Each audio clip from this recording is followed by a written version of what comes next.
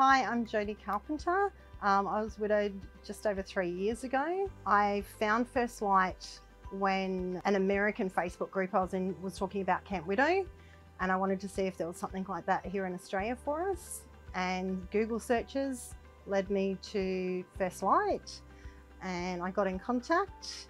It's the best decision I've ever made in my life.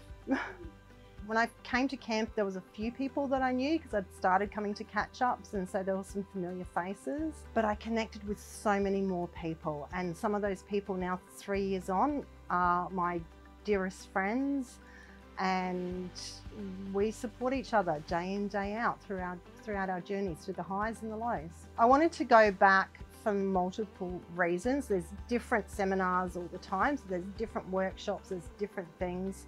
Reconnecting with some of those people that you only get to see once a year because they live all over Australia is also wonderful. And each time I've gone back, I've done 3 camps, each time I go back, I take away something different from it.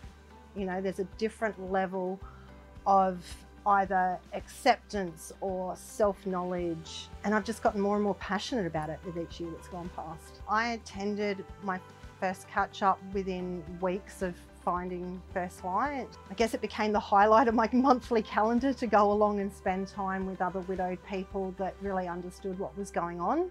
I now host my own catch-up. It's just so beautiful and so rewarding seeing people get their confidence back and blossom into this new life that they're living and finding their way.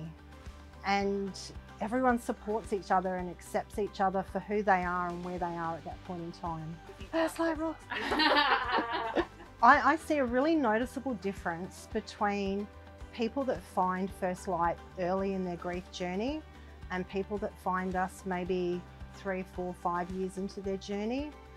The people that are finding us earlier are actually moving forward in a far better, more organic way.